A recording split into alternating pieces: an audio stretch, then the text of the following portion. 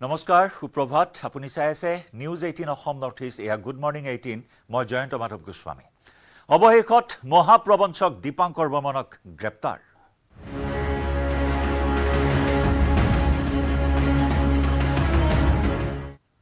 আজি গুৱাহাটীলৈ অনাৰ সম্ভাৱনা আছে মহাপ্ৰবঞ্চক দীপাংকৰ বৰ্মনক আজি গুৱাৰ পাঞ্জিমৰ আদালতত হাজিৰ কৰোৱা হ'ব দীপাংকৰক ট্ৰানজিট ৰিমাণ্ডত লৈ আজি এই মহানগৰ আৰক্ষী গুৱাহাটীলৈ অহাৰ কথা উল্লেখযোগ্য যে দেওবাৰে সন্ধিয়া গুৱাহাট গ্ৰেপ্তাৰ কৰা হৈছিল মহাপ্ৰবঞ্চক দীপাংকৰ বৰ্মনক মহানগৰ আৰক্ষী আৰু গুৱা আৰক্ষীৰ যুটীয়া অভিযানত গুৱাৰ পাঞ্জিমত গ্ৰেপ্তাৰ কৰা হৈছিল ডিবি ষ্টকৰ স্বত্বাধিকাৰী মহাপ্ৰবঞ্চক দীপাংকৰ বৰ্মনক ডিবি ষ্টকৰ নামত ৭,০০০ কোটি টকা লুণ্ঠন কৰি গুৱাৰ পাঞ্জিমত আত্মগোপন কৰি আছিল মহাপ্ৰবঞ্চক দীপাংকৰে এচিপি অমিত মাহাতোৰ নেতৃত্বত যোৱা এটা দলে গুৱা আৰক্ষীৰ সহযোগত গ্ৰেপ্তাৰ কৰে মহাপ্ৰবঞ্চক দীপাংকৰক পাঞ্জিমত এজন লোকক লগ কৰিবলৈ আহিছিল দীপাংকৰে বিশেষ সূত্ৰে সেই খবৰ লাভ কৰিছিল আৰক্ষীয়ে পূৰ্বৰে পৰা খাপ পিটি থকা আৰক্ষীয়ে কৌশলেৰে ধৰে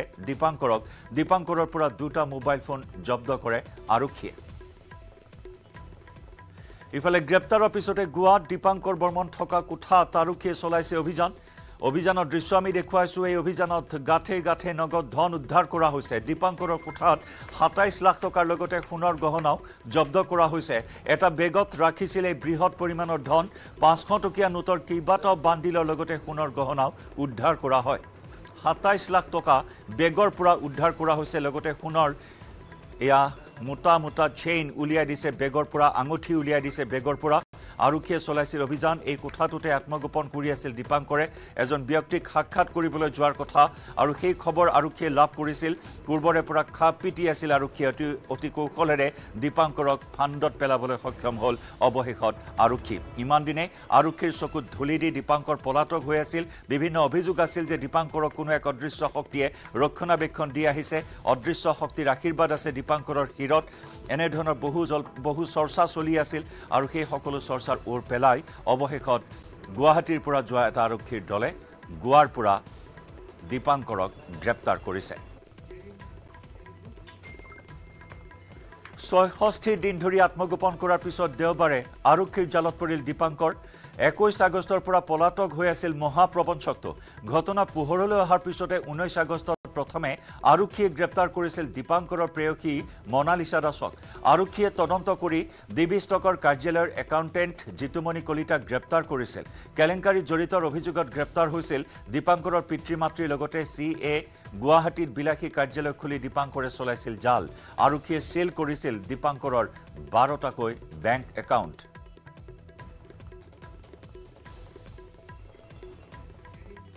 ট্ৰেডিং কেলেংকাৰীত বিশাল চুমিৰ গোচৰতকৈ দীপাংকৰ বৰ্মনৰ গোচৰ কিছু পৃথক কাৰণ দীপাংকৰ বৰ্মনৰ বিৰুদ্ধে মহানগৰীৰ লগতে মণিপুৰ হায়দৰাবাদকে ধৰি কেইবাখনো ৰাজ্যৰ থানাত ৰুজু হৈ আছে গোচৰ ডিবি ষ্টক ব্ৰকিঙত বিনিয়োগ কৰি সৰ্বশ্ৰান্ত হৈছে হাজাৰ লোক গুৱাহাটীত তদন্ত চলোৱাৰ পিছতে হায়দৰাবাদলৈকেও তদন্তৰ বাবে চোঁচৰাই নিব পাৰে দীপাংকৰক বৰ্তমান CBIয়ে কৰি আছে ট্ৰেডিং কেলেংকাৰীৰ তদন্ত উল্লেখযোগ্য যে ডিবি ষ্টক ব্ৰকিঙত ধন বিনিয়োগ কৰি সময়মতে পোৱা নাছিল প্ৰাপ্য ধন বিনিয়োগকাৰীয়ে সময়ত দীপাংকৰ বৰ্মনে দিব পৰা নাছিল গ্ৰাহকৰ ধন এই ক্ষেত্ৰত দীপাংকৰৰ প্ৰেয়সীয়েও গ্ৰাহকক দুৰ্ব্যৱহাৰ কৰাৰ অভিযোগ আছে কাৰণ প্ৰেয়সীৰ কথা মতেহে গ্ৰাহকক আদায় দিছিল ধন কেইবাৰমান ধন আদায় নোপোৱাত অসন্তুষ্ট গ্ৰাহকে হুলস্থুলীয়া পৰিস্থিতিৰ সৃষ্টি কৰিছিল আৰু তেতিয়াই পোহৰলৈ আহিছিল ডিবি ষ্টক ব্ৰকিং কেলেংকাৰীৰ তথ্য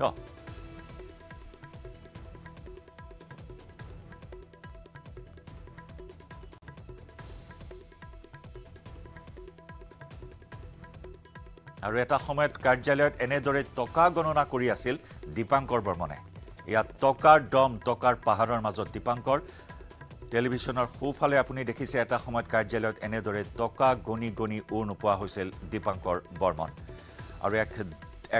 এক ভয়ংকৰ কেলেংকাৰী ৭,০০০ কোটি টকীয়া কেলেংকাৰীৰ খলনায়ক দীপাংকৰ অৱশেষত জালত পৰিল আৰক্ষীৰ আমাৰ সতীৰ্থ সাংবাদিক বিৰিঞ্চি কুমাৰ ডেকাৰ সৈতে আমি সংযুক্ত হৈছো পোনপটীয়া সম্প্ৰচাৰত বিৰিঞ্চি দীপাংকৰক লৈ যি জল্পনা কল্পনা আছিল কোট আছিল বিদেশত যোৱাৰো বিভিন্ন ধৰণৰ তথ্য ওলাইছিল অৱশেষত গুৱাৰ পৰা গ্ৰেপ্তাৰ কৰা হ'ল অতি নাটকীয়ভাৱে শেহতীয়া আৰু কি খবৰ আছে নিশ্চয় জয়ন্ত যে আচলতে দীপাংকৰ বৰ্মন যেতিয়া গুৱাহাটীৰ পৰা যেতিয়া পলায়ন কৰিছিল আৰু তেতিয়াই আচলতে যিকেইখন ৰাজ্যত তেওঁ বাহৰ পাতি থকাৰ সম্ভেদ লাভ কৰিছিল গুৱাহাটী মহানগৰ আৰক্ষীয়ে আৰু সেইকেইখন ৰাজ্য হায়দৰাবাদত তেওঁ ভনী জোৱাইকৰ সৈতে তেওঁ পলায়ন কৰিছিল এটা নিৰ্দিষ্ট ঘৰত আছিল কিন্তু আৰক্ষী যোৱাৰ পূৰ্বে আচলতে দীপাংকৰ বৰ্মন আৰু ভনী জোৱাইসহ তাৰ পৰা পলায়ন কৰিছিল আৰু দেখা পোৱা গৈছিল তাৰ পৰা আচলতে সেই হায়দৰাবাদৰ পৰাই গোৱালৈ যে আহিছিল সেই কথা কিন্তু মহানগৰ আৰক্ষীয়ে তেতিয়াই গম পাইছিল দ্বিতীয়তে যে দীপাংকৰ বৰ্মনে বিদেশলৈ যোৱাৰ যি ধৰণৰ আচলতে এটা পৰিকল্পনা কৰিছিল সেই পৰিকল্পনা কৰাৰ পূৰ্বে কিন্তু মহানগৰ আৰক্ষীয়ে তেওঁৰ পাছপোৰ্ট তেওঁৰ বিদেশলৈ যাবলগীয়া হ'লে যিখিনি নথি পত্ৰৰ প্ৰয়োজন এজন ব্যক্তি সকলো জব্দ কৰি তেওঁ যাতে বিদেশলৈ পলায়ন কৰিব নোৱাৰে সেই ৰাস্তা আচলতে কেতিয়াবাই বন্ধ কৰি দিছিল গতিকে দীপাংকৰ বৰ্মন সেইখিনি সময়তে আচলতে যথেষ্ট বিপদত পৰিছিল যে তেওঁ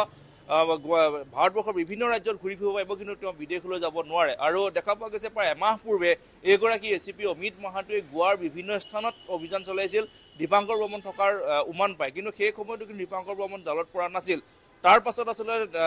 তেওঁ সেই গোৱাৰ যি ক্ৰাইম ব্ৰাঞ্চ আছে সেই ক্ৰাইম ব্ৰাঞ্চৰ এগৰাকী শীৰ্ষ বিষয়াই সকলোখিনি তথ্য তেওঁ দি থৈ অহা হৈছিল তেওঁৰ ফটো গোৱাৰ বিভিন্ন স্থানত তেওঁ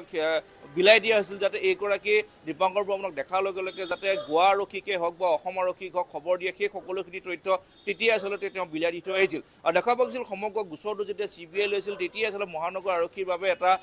লাজ লগা বিষয় হৈ পৰিছিল যে এজন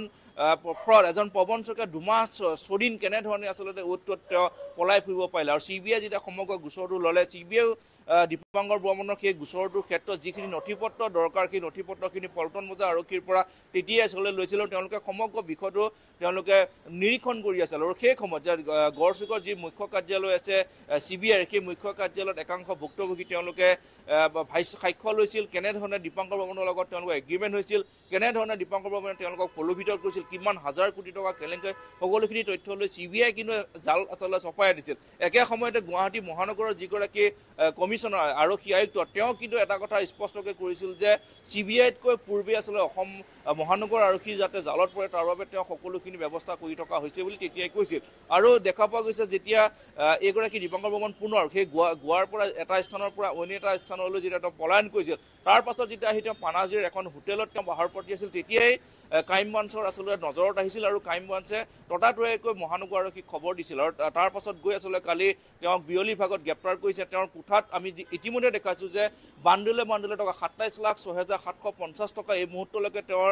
হাতৰ পৰা নগদ উদ্ধাৰ হৈছে বাকী তেওঁ যিখিনি টকা বিটকইনৰ জৰিয়তে বা বিভিন্ন ধৰণৰ তেওঁ ডিজিটেল কইনছৰ জৰিয়তে আচলতে লৈ গৈছে যে কোটি কোটি টকা তেওঁৰ একাউণ্টত তেওঁ ট্ৰেন্সফাৰ কৰা হৈছে বিভিন্ন ধৰণৰ মাল্টিপল একাউণ্টত সেই টকাসমূহ আচলতে সাঁচি ৰাখিছিল গতিকে মহানগৰ আৰক্ষীয়ে যিহেতু আজি ট্ৰানজিট ৰিমাণ্ডত লৈ হয়তো বিয়লিৰ ভাগত আহি পল্টন বজাৰ থানাত উপস্থিত হ'ব তাৰ পাছত আচলতে স্পষ্ট হ'ব যে এইগৰাকী দীপাংকৰ বৰ্মনৰ কোন একাউণ্টত তেওঁ বিটকইনৰ জৰিয়তে হওক বা ডিজিটেল কাৰেঞ্চিৰ জৰিয়তে হওক কেনেধৰণে তেওঁক এই অসমৰ পৰা সেইসমূহ ফাণ্ড তেওঁ লৈ গৈছে সেই টকাসমূহ লৈ গৈছিল কাৰ একাউণ্টত সেইসমূহ ইতিমধ্যে ৰখা হৈছে ইতিমধ্যে তেওঁৰ পিতৃ মাতৃ যিহেতু কেন্দ্ৰীয় কাৰাগাৰত তেওঁ কাৰাবন্দী হৈ আছে তেওঁলোকৰ যিসমূহ একাউণ্ট বা দীপাংকৰ বৰ্মনৰ একাউণ্ট 20টাতকৈ অধিক একাউণ্ট ইতিমধ্যে ফিজ কৰি ৰাখিছে অসম আৰক্ষীয়ে গতিকে এই ক্ষেত্ৰত দীপাংকৰ বৰ্মনে কাৰ সহায় লৈছিল সেই কথাখিনিও কিন্তু তদন্তত আহিব দেখা পোৱা গৈছে কেইগৰাকীমান বিশেষ ব্যক্তিয়ে দীপাংকৰ বৰ্মনক সহায় কৰাৰ তথ্য মহানগৰ আৰক্ষীয়ে পূৰ্বতে লাভ কৰিছিল আৰু সেই কেইগৰাকী ব্যক্তিও কিন্তু নজৰত আছে মহানগৰ আৰক্ষী হয়তো সেই কেইগৰাকীৰ ব্যক্তিৰ মাল্টিপল একাউণ্টৰ জৰিয়তে হয়তো তেওঁ সেইসমূহ টকা লৈ গৈছিল নগদ যিহেতু বহু টকা তেওঁ নিব পৰা নাছিল কিন্তু এই ক্ষেত্ৰত যিহেতু 7,000 কোটি টকাৰ এটা কেলেংকাৰী সেই টকাখিনি ক'লৈ গ'ল দীপাংকৰ বৰ্মনৰ যিসমূহ একাউণ্ট আছে সেই একাউণ্টসমূহত মাত্ৰ 7-8 লাখ টকাহে মহানগৰ আৰক্ষীয়ে সেই সময়ত পাইছিল কিন্তু সেই বাকী টকাখিনি ক'লৈ গ'ল সেই তাৰ বিৰুদ্ধেও যিহেতু তদন্ত চলিব একে সময়তে CBI যিহেতু সমগ্ৰ গোচৰটো লৈছে হয়তো কালিৰ দিনটোত CBI সমগ্ৰ গোচৰ তেওঁলোকৰ CBI আদালতত যেতিয়া সেই নথি পত্ৰসমূহ জমা দিব তেতিয়া দীপাংকৰ বৰ্মনক হয়তো CBI জিম্মাত লৈ ল'ব পাৰে গতিকে CBI জিম্মাত লোৱাৰ পাছত সেই কথাখিনি স্পষ্ট হ'ব যে দীপাংকৰ বৰ্মনে প্ৰকৃততে কিমান হাজাৰ কোটি টকাৰ কেলেংকাৰী সংঘটিত কৰিলে সেই টকাসমূহ এতিয়া বৰ্তমান কোন বেংকত আছে গতিকে বেংকৰো একাংশ বিষয়ববীয়াক যিহেতু CBI বিষয়ববীয়াই জেৰা কৰিছিল সেইসমূহ HDFC বেংকৰ কেইগৰাকী বিষয়াক জেৰা কৰিছিল যে তেওঁলোকে দীপাংকৰ বৰ্মনক আচলতে বেআইনীভাৱে সহায় কৰা যে যিমান পৰিমাণৰ ধন আচলতে জমা থ'ব পাৰি এজন ব্যক্তিয়ে সেই তাতকৈ আচলতে বৃহৎ পৰিমাণৰ ধন জমা থোৱা বা কিছু অনিয়ম তেওঁলোকে যিহেতু ধৰাই পেলাইছিল CBI বিষয়াই গতিকে এই ক্ষেত্ৰত সেই সকলোখিনি কথা পোহৰলৈ আহিব গতিকে আজি যেতিয়া দীপাংকৰ বৰ্মনক হয়তো বিয়লি ভাগলৈ যেতিয়া গুৱাহাটীত হাজিৰ কৰোৱা হ'ব তাৰ পাছত সেই সকলোখিনি যে তদন্ত কৰিব তেতিয়াহে স্পষ্ট হ'ব দীপংকৰ বৰ্মনে প্ৰকৃততে কিমান হাজাৰ কোটি টকা লুণ্ঠন কৰিলে কিমান হাজাৰ লোক এই দীপংকৰ বৰ্মনৰ ডিবি ষ্টক বুকিঙত তেওঁলোকে বিনিয়োগ কৰি তেওঁলোক লোকচানৰ সন্মুখীন হ'ল বা কোন কোন লোকে এইগৰাকী দীপংকৰ বৰ্মনৰ সোঁৱে বাৱে থাকি তেওঁলোকৰ একাউণ্টসমূহত তেওঁলোকৰ সেই টকাসমূহ আচলতে এই বৰ্তমানো সাঁচি ৰাখিছে সেই কথাখিনি তেতিয়াহে আচলতে স্পষ্ট হৈ পৰিব ধন্যবাদ বিৰেঞ্চি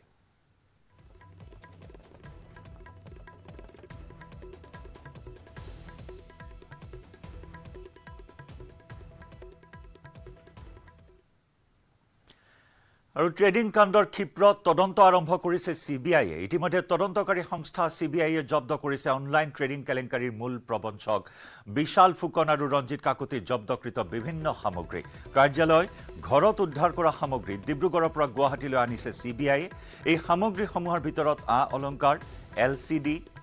ল্যাপটপ কাপোৰ নথিপত্ৰ ট্ৰাংক আৰু ট্ৰলি বেগ ইত্যাদি বিভিন্ন সামগ্ৰী উল্লেখযোগ্য যে ৰাজ্যৰ ৪১টাকৈ গোচৰৰ লগতে ডিব্ৰুগড় সদৰ আৰক্ষী থানাৰ ৩৫২-২৪ আৰু ৩৫৪-২৪ নম্বৰ গোচৰ দুটা চিবিআইয়ে সমজি লৈছিল বিগত ১৮ অক্টোবৰত ডিব্ৰুগড়ত চিবিআইৰ ৫জনীয়া এটা দল উপস্থিত হোৱাৰ লগতে ২২ অক্টোবৰত পুনৰ ৭জনীয়া দল উপস্থিত হৈছিল ডিব্ৰুগড়ৰ কেন্দ্ৰীয় কাৰাগাৰত থকা বিশাল ফুকন ৰঞ্জিত কাকতি সুমি বৰা তাৰ্কিক বৰা অম্লান বৰা সহ ৮জনক লৈ গৈছিল ২৫ অক্টোবৰত ইয়াৰ পাছতে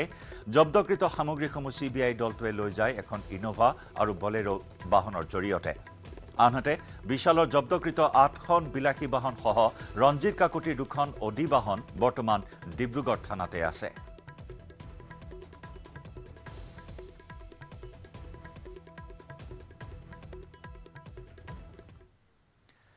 বিশ্বনাথ ঘাটৰ সোৱাগুৰিত গণৰ মুক্ত বিচৰণ খাদ্যৰ সন্ধানত কাজিৰঙা ৰাষ্ট্ৰীয় উদ্যানৰ পৰা ওলাই জনাঞ্চলত নিশা প্ৰৱেশ কৰিছিল গণটোৱে প্ৰকাণ্ড গড়টোৰ মুক্ত বিচৰণত আতংকিত হৈ পৰিছে অঞ্চলবাসী সোৱাগুৰি হুছেইনিয়া মাদ্ৰাছা চৌহদৰ ভিতৰত গড়টোৱে আক্ৰমণ কৰি এখন বাইকৰ ক্ষতি সাধন কৰে বৰ্তমানে অঞ্চলটোত আতংকৰ সৃষ্টি কৰিছে গড়টোৱে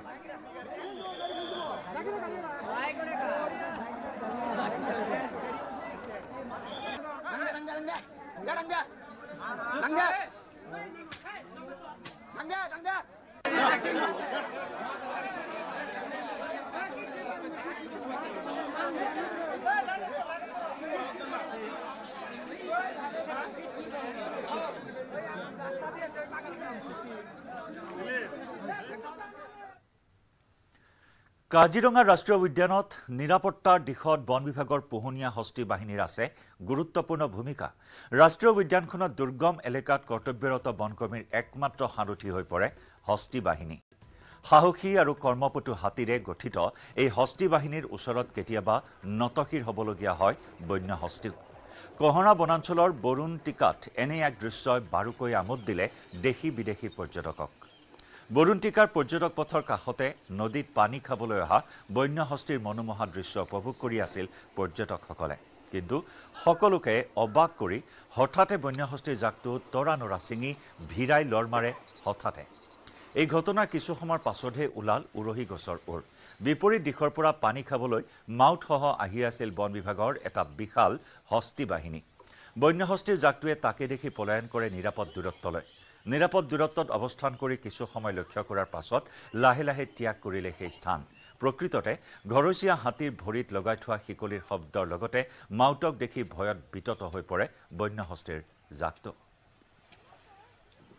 ভৰা বনাঞ্চলত যিটো দৃশ্য দেখা পালে সেইটো পৰ্যটকসকলে বহুত আপ্লুত হ'ল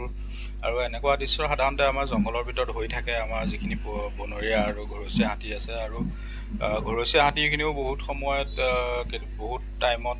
বনৰীয়া হাতীৰ মাজত সোমাই পৰে আৰু কেতিয়াবা বনৰীয়া হাতীৰ জাকৰ পৰাও আহি পেলাই আমাৰ ঘৰচীয়া হাতীৰ ওচৰলৈ আহে কিন্তু সেই আমাৰ ঘৰচীয়া হাতীৰ যিটো চেইনৰ শব্দ বা মাউতৰ এটা গোন্ধ পোৱা যায় সেই গোন্ধটো পোৱাৰ লগে লগে তেহেঁতে অলপ আঁতৰি যাবলৈ বিচাৰে কিন্তু সেই মিটিঙৰ সময়ত বা ভাটি খোলাৰ সময়তেই অলপ মতা আৰু মাইকীৰ মাজত সেই এটা হয় সংঘাত এটা হয় কিন্তু বাকী সময়খিনি এটা তেওঁলোকে হাতী ছ'চিয়েল এনিমেল আমি চবেই জানো এটা কমিউনিকেশ্যন কৰেই আৰু সেই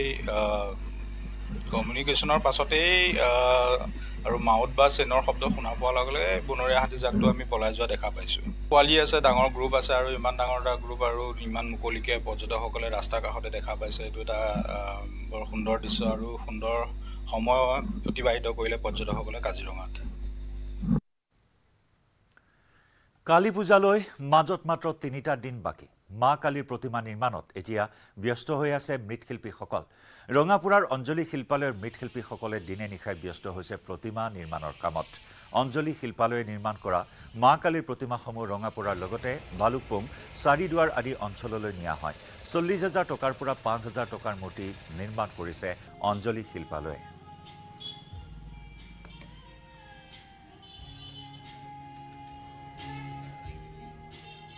আগবঢ়াইছোঁ আমাৰ সংবাদদাতা ধনেশ্বৰ কলিতাৰ প্ৰতিবেদন। হয়, কালী পূজালৈ মাজত মাত্ৰ 3টা দিন বাকী আৰু এতিয়া ৰঙাপাৰাৰ মৃৎশিল্পীসকল এনেদৰে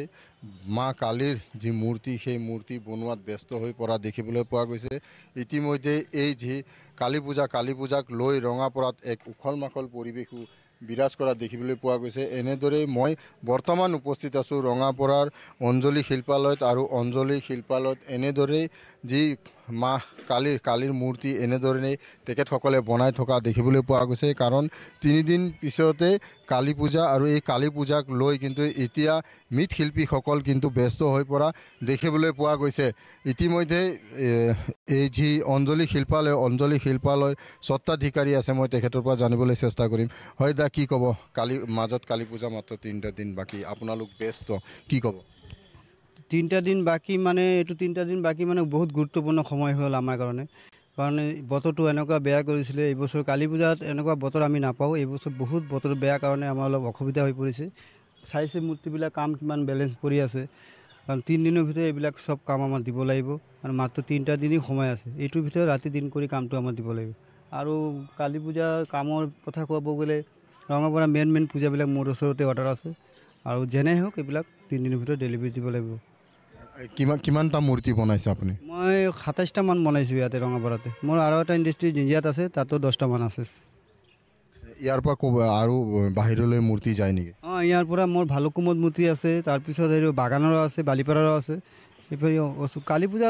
ইমান বেছি অৰ্ডাৰ ল'ব নোৱাৰে, সময়টো কম থাকেতো। দুৰ্গা পূজাৰ পিছত মাত্ৰ 15 দিন সময় থাকে লক্ষ্মী পূজাৰ পিছত। সেইটোৰ ভিতৰতে আমাৰ কামটো উঠাব লাগে। কিমান টকাৰ হাইষ্ট মূৰ্তি আছে আপোনাৰ তাত? মোৰ ইয়াত বালিচুঙত আছে 40,000 টকা বাজেটত, মানে ডেকৰেশ্যনৰ মূৰ্তিও আছে, এইবিলাক লৈছোঁ। হয়, ইতিমধ্যে মই কৈছোঁ যে ৰঙাপাৰাৰ যি অঞ্জলি শিল্পালয়ৰ পৰা কিন্তু কেৱল ৰঙাপাৰাই নহয়, বালিপৰা, অৰুণাচল আদি বিভিন্ন অঞ্চললৈ ইয়াৰ পৰাই মূৰ্তি যায়। আৰু এই অঞ্জলি শিল্পালয়ত এতিয়া এই কালীৰ যি প্ৰতিমা,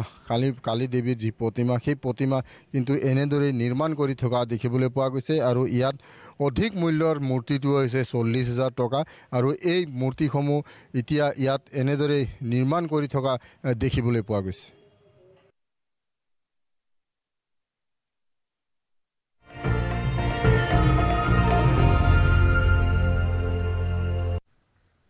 আৰু এনেদৰে এতিয়া ব্যস্ততাৰ অন্ত নাই মৃৎশিল্পীসকলৰ। দিন ৰাতি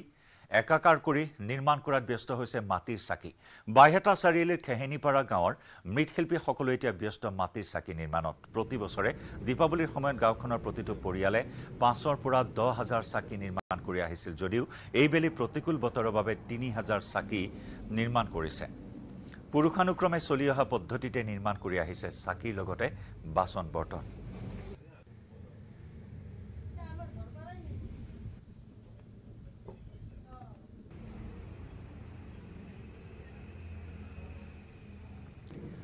আগবঢ়াইছোঁ বাইহাটা চাৰিআলিৰ পৰা আমাৰ সংবাদদাতা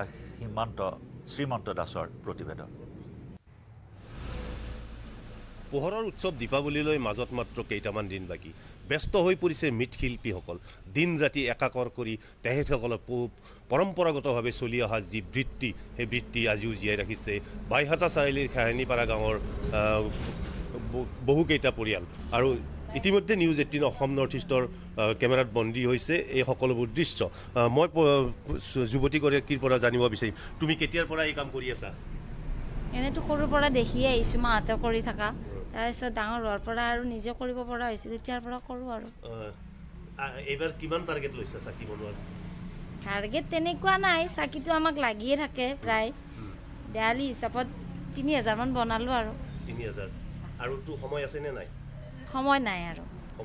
সময় নাই বতৰো ভাল নহয় সেইকাৰণে এইবেলি কিমান 3000 হয় তেখেত তেওঁ কৈছে যে এইবেলি তেওঁলোকৰ পৰিয়ালে 3000 চাকি বনাইছে নাই বুলি ক'লেও এইখন গাঁৱত 100 পৰিয়াল হীৰা বা কুমাৰ সম্প্ৰদায়ৰ লোক আছে আৰু প্ৰতিটো পৰিয়ালে যদি 3000 কৈ এই গাঁওখনৰ পৰা মাটিৰ চাকি বজাৰত উলিয়াই দিব পাৰে বহু চাকিয়ে হয়তো বজাৰত ভৰি পৰিব আপোনাৰ ওচৰলৈ আহিছোঁ অকণমান এইফালে আহিব কিমান টাৰ্গেট আমাৰ মানে দেৱালীৰ কাৰণে 10000 বা 5000 কৰি বনোৱা যায় চাকিটো কিন্তু এতিয়া বতৰৰ কাৰণে অলপমান অসুবিধা হৈ আছে আৰু এই যে চাকি বনাই ইয়াৰে পৰিয়াল চলেনে পৰিয়াল চলে মানে ধৰ মই সেনেকুৱাকৈ ল'ৰা ছোৱালীকেইটাক এই মাটিৰ বাচনেদি হেৰি কৰি আছোঁ পঢ়া শুনা কৰিছোঁ বা 2জনী ছোৱালী বিয়াও দিলোঁ এনেকুৱা কৰি সেই হিচাপতে চলাই আছোঁ আৰু হয় তেখেতসকলৰ যিহেতুকে এইটোৱে প্ৰধান বৃত্তি আৰু এই বৃত্তিৰ জৰিয়তে তেখেতসকলৰ উপাৰ্জন কৰে আৰু উপাৰ্জন কৰা ধনেৰে ল'ৰা ছোৱালীক পঢ়াৰ খৰচ বহন কৰাৰ লগতে খোৱা বোৱাৰটো খৰচো ইয়াৰ পৰাই উলিয়াই লৈ তেখেতসকলে এগৰাকী এই গাঁৱৰে এগৰাকী ব্যক্তি আছে মই আপোনাৰ পৰা জানিব বিচাৰিম আপোনালোকে প্ৰতি বছৰে যি পৰিয়াল আছে 100 হওক বা 150 হওক প্ৰতিটো পৰিয়ালতে মাটিৰ বাচন তৈয়াৰ কৰে এইটো কেতিয়াৰ পৰা আছে আপুনি ক'ব পাৰিব নেকি হয় প্ৰথমতে মই আপোনালোকৰ চেনেলৰ জৰিয়তে সমূহ ৰাইজকে আগন্তুক দীপাৱলীৰ শুভেচ্ছা জনাইছোঁ এতিয়া আপুনি সুধিছে যে এতিয়া কেতিয়াৰ পৰা কৰিছে আচলতে পূৰ্বপুৰুষৰ পৰা এইটো চলি অহা আমাৰ পৰম্পৰাগত এটা ব্যৱসায় তথা এইটো এটা ৰীতি আৰু সেইটো ৰীতি ৰক্ষা কৰাৰ কাৰণে এতিয়াও আমাৰ কিছুমান ব্যক্তিয়ে এইটো ব্যক্তিৰ লগত জড়িত আৰু তেনেকৈ নিজৰ পেট প্ৰবৰ্তন কৰি থকা দেখা যায় মাটিৰ চাকি বুলি ক'লে চাকিৰে দীপাৱলী উদযাপন কৰা মানে গ্ৰীণ দীপাৱলী নহয় জানো সেউজ দীপাৱলী হয় ইয়াত বাহিৰৰ প্ৰভাৱ পৰাটো আপুনি বিচাৰে নেকি নাই এইটো আচলতে বাহিৰৰ প্ৰভাৱ পৰিব নালাগে আমাৰ যিকোনো ক্ষেত্ৰতে এতিয়া আমি দেখি পাইছোঁ যে ব্যৱসায় আমাৰ উৎসৱটো আমাৰ ধৰ বিহুৱে হওক বা দীপাৱলীয়ে হওক বিহুটো বহিৰাজ্যৰ মানে গামোচাৰে ভৰপূৰ হৈ গৈছে আৰু দীপাৱলীৰ ক্ষেত্ৰতো যিহেতুকে আমাৰ ভাৰতীয় এইটো পৰম্পৰাগত এটা উৎসৱ এই উৎসৱতো বহিৰাষ্ট্ৰৰ মানে বিভিন্ন সামগ্ৰী বজাৰ ভৰি পৰা দেখা যায় এই ক্ষেত্ৰত কি ক'ব আপুনি সেইটো মই সকলো ৰাইজকে এটা অনুৰোধ জনাম যাতে গ্ৰীণ দীপাৱলী সেউজ দীপাৱলী উদযাপন কৰে আৰু মাটিৰ চাকি মিঠাতেলেৰে এই দীপাৱলীটো উদযাপন কৰে তাৰ কাৰণে মই বিশেষভাৱে অনুৰোধ জনাইছোঁ হয় কালী পূজালৈ মাজত মাত্ৰ 2টা দিন বাকী থকা অৱস্থাত 122 বছৰত ভৰি দিয়া শিৱসাগৰৰ শ্ৰী শ্ৰী মা কালী মন্দিৰতো কালী পূজাৰ ব্যাপক প্ৰস্তুতি চলাইছে উদযাপন সমিতিয়ে তান্ত্ৰিক ৰীতি নীতিৰে কালী পূজা উদযাপন কৰা হ'ব শ্ৰী মা কালী মন্দিৰ তথা ধামত বিভিন্ন প্ৰান্তৰ পৰা আহিবলগীয়া ভক্তসকলক আদৰিবলৈ আৰু আপ্যায়ন কৰিবলৈ সাজু হৈছে উদযাপন সমিতি উল্লেখযোগ্য যে শিৱসাগৰৰ শ্ৰী শ্ৰী মা কালী মন্দিৰত থকা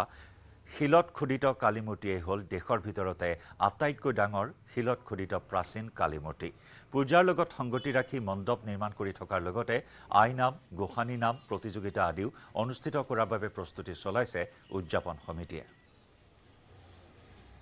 আগবঢ়াইছোঁ আমাৰ সাংবাদিক প্ৰদীপ গগৈৰ প্ৰতিবেদন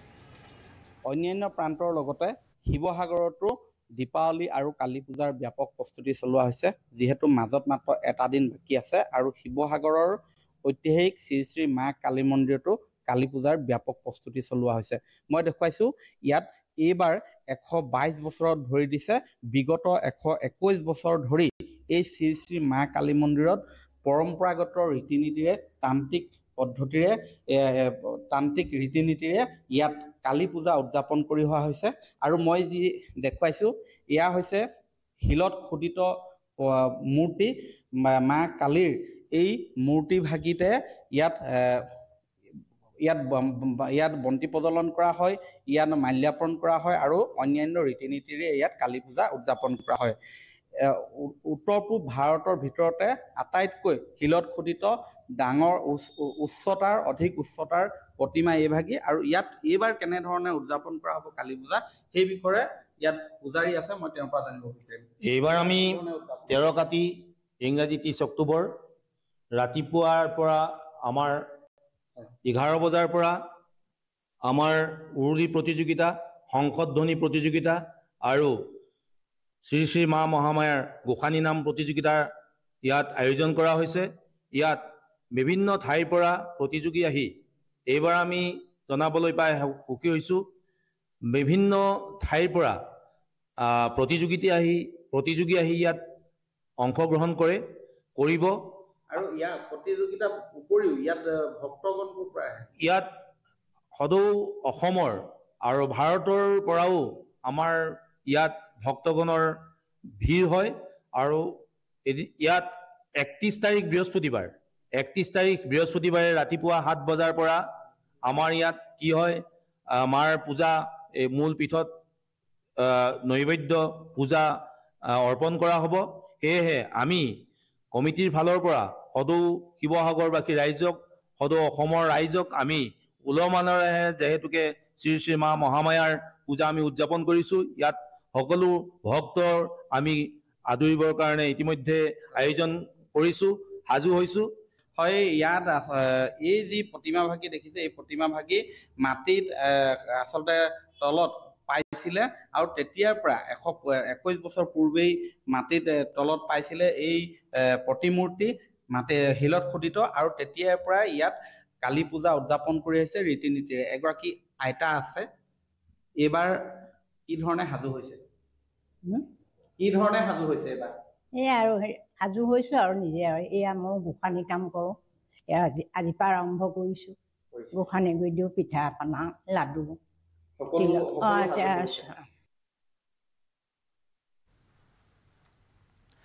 ডিব্ৰুগড় মহানগৰৰ মাজমজিয়াত সুৰামত্ত যুৱতীৰ তাণ্ডৱ। এখন I-20 বাহনেৰে এফালৰ পৰা মহতিয়াই নিলে কেইবাখনো বাহনৰ লগতে কেইবাজনো লোকক। ডিব্ৰুগড়ৰ অতি ব্যস্ত PN ৰোডৰ পৰা থানা চাৰিআলি নিৰ্মীয়মান ফ্লাইঅভাৰলৈকে বহু ঠাইত দুৰ্ঘটনা সংঘটিত কৰি তাণ্ডৱ চলালে যুৱতীগৰাকীয়ে। অৱশেষত নিৰ্মীয়মান ফ্লাইঅভাৰৰ তলত এখন কমাৰশালত প্ৰৱেশ কৰে বাহনখন। কমাৰশালৰ 3জনকৈ কৰ্মচাৰী গুৰুতৰভাৱে আহত হয়। সংকটজনক অৱস্থাত চিকিৎসালয়ত ভৰ্তি কৰোৱা হৈছে। ইফালে দুৰ্ঘটনা সংঘটিত কৰা যুৱতীগৰাকীক উত্তম মধ্যম সোধাই একাংশ স্থানীয় মহিলাই। অৱশেষত আৰক্ষী উপস্থিত হৈ পৰিস্থিতি নিয়ন্ত্ৰণ কৰাৰ লগতে সুৰাসক্ত যুৱতীক থানালৈ লৈ যায়।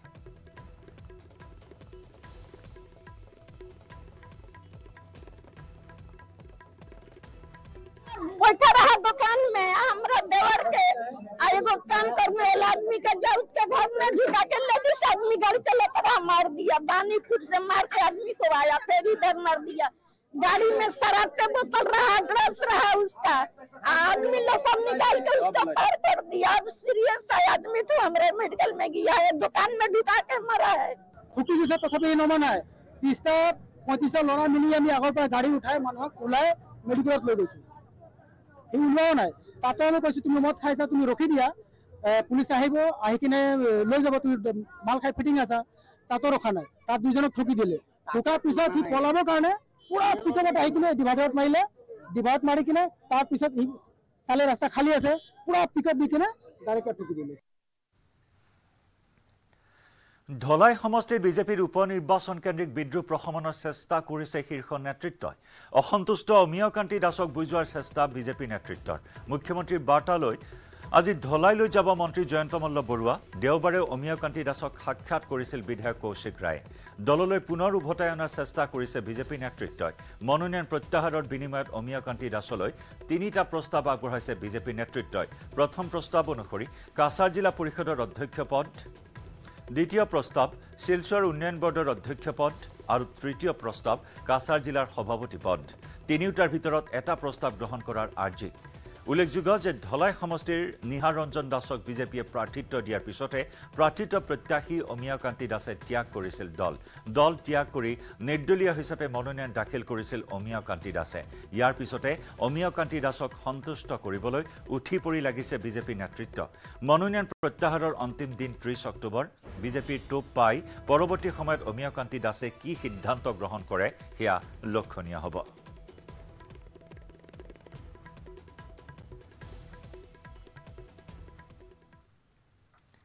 আৰু ইফালে বিহালীত গৰম হৈছে নিৰ্বাচনী বতাহ এইবাৰ গৌৰৱ গগৈক প্ৰত্যাহ্বান বিধায়ক পদ্ম হাজৰিকাৰ বিহালী যোৰহাট নহয় নৰ্থ বেংকত মই আছো বুলি হুংকাৰ পদ্ম হাজৰিকাৰ কংগ্ৰেছ দলক প্ৰতাৰক বিশ্বাসঘাতক আখ্যা পদ্ম হাজৰিকাৰ গৌৰৱক কটাক্ষ কৰি প্ৰাক্তন মুখ্যমন্ত্ৰী তৰুণ গগৈৰ প্ৰসংগ উত্থাপন হাজৰিকাৰ গৌৰৱে শান্তিৰ কথা কয় কিন্তু তৰুণ গগৈৰ দিনৰ অশান্ত অসমৰ কথা নাজানে গৌৰৱ গগৈয়ে নৰ্থ বেংকৰ ৰাইজৰ ক্ষোভ বুজি পোৱা নাই পূৰ্বৰ চৰকাৰৰ দিনত ঢেকিয়াজুলিৰ পৰা গহপুৰলৈকে হোৱা হত্যা হিংসাৰ কথা নাজানে গৌৰৱে কংগ্ৰেছৰ শাসনত নাছিল মানুহৰ নিৰাপত্তা তৰুণ গগৈৰ শাসনত বিহালী বনাঞ্চলত অৰুণাচলী আততায়ীৰ হাতত বহু অসমীয়াৰ প্ৰাণ গ'ল ভীমাজুলি সোণাজুলিত উগ্ৰপন্থীয়ে মাতৃৰ বুকুৱে দেৱশিশুক হত্যা কৰিছিল তেওঁ 23 নৱেম্বৰৰ পাছত গৌৰৱে এনেকুৱা কথা নকয় বুলি গৌৰৱ গগৈক তীব্ৰ কটাক্ষ কৰে চতিয়াৰ বিজেপি বিধায়কজনে সংঘৰ্ষ হৈছিল অসমত বহু হত্যাকাণ্ড সংঘটিত হৈছিল ইয়াৰ পৰা বিহালী কিন্তু বাদ পৰি যোৱা নাছিল আমাৰ এই অঞ্চলত ভীমাজুলি কাণ্ড কেনেকৈ হৈছিল 8 চনত 2014 চনৰ 23 অক্টোবৰত তিনিখুটি কাণ্ড কেনেকৈ হৈছিল কেনেকৈ তিনিখুটি শৰ্মাক হত্যা কৰিছিল এই সময়ত কংগ্ৰেছ দলৰ চৰকাৰ চলি আছিল কিন্তু কংগ্ৰেছ দলৰ কোনো মন্ত্ৰী বিধায়ক আনকি ডিপাৰ্টমেণ্টৰ বা ডিস্ট্ৰিক্ট এডমিনিষ্ট্ৰেটৰৰ শীৰ্ষ বিষয়ে তাত উপস্থিত হোৱা নাছিলে যে মানুহৰ যেতিয়া জীৱন সম্পত্তি নিৰাপত্তা নাছিলে হত্যালীলা হৈছিলে ইয়াত হত্যাকাণ্ড হৈছিলে সেই সময়ত চৰকাৰ থাকিও কিন্তু কংগ্ৰেছৰ মানুহৰ কোনো খবৰ ল'বলৈ কোনো মন্ত্ৰী বিধায়ক চৰকাৰৰ বিষয়াক পঠিয়াবলৈ তেওঁলোকৰ দায়িত্ব জ্ঞান সেই সময়ত নাছিলে আজি তেওঁলোকে ভাৰতীয় জনতা পাৰ্টিক আক্ৰমণ কৰি যিবিলাক কথা গৌৰৱ গগৈ ডাঙৰীয়াই কৈ আছে তেওঁক মই প্ৰত্যাহ্বান জনাইছো তেওঁ পিতৃ মুখ্যমন্ত্ৰী হৈ থকা অৱস্থাত এই বিহালী সমষ্টিত অসমৰ মই বাদেই দিছো বিহালী সমষ্টিত যিবিলাক ঘটনা সংঘটিত হৈছিল সেইবিলাকৰ ওচৰত থিয় হোৱাৰ দায়িত্ব তেওঁলোকৰ নাছিল নেকি আজি শান্তিৰ অসম কেনেকৈ হৈছে হয় মানুহৰ কিছু অসন্তুষ্টি আমাৰ চৰকাৰৰ দিনতো নাই বুলি মই নকওঁ কিন্তু এই যে অশান্তিৰ পৰিৱেশ দূৰ কেতিয়া হৈছে ভাৰতীয় জনতা পাৰ্টিৰ চৰকাৰ 14 চনৰ শেষৰ ফালে যেতিয়া দিল্লীত অধিষ্ঠিত হৈছে 14 চনৰ ডিসেম্বৰ মাহৰ 23 তাৰিখে ইয়াত যেতিয়া তিনিখুটি ঘটনা সংঘটিত হ'ল আমাৰ ফালৰ পৰা যেতিয়া কেন্দ্ৰীয় চৰকাৰ জনোৱা হ'ল সেই সময়ত গৃহমন্ত্ৰী ৰাজনাথ সিং ডাঙৰীয়া এই বিশ্বনাথ চাৰিআলি সাৰ্কিট হাউছত আহি যেতিয়া উপস্থিত হৈ তেওঁ যেতিয়া ঘটনাৰ সবিশেষ জানিলে তেওঁ কৈছিল এটো কি জংঘল ৰাজ চলি আছে Coming up, presented by Italian olive oil আৰু ভেষজৰ গুণেৰে সমৃদ্ধ Jack olive oil body oil contact পিছতে দেশ বিদেশ তথা ৰাজ্যৰ 100টা নিৰ্বাচিত খবৰেৰে আগবঢ়াম দ্ৰুত সংবাদ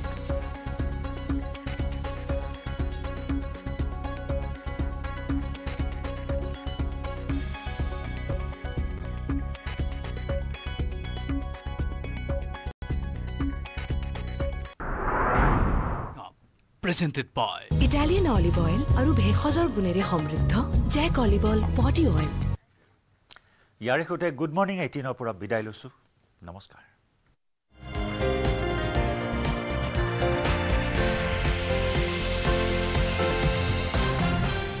সৰ্বোত্তম টিএমটি লগা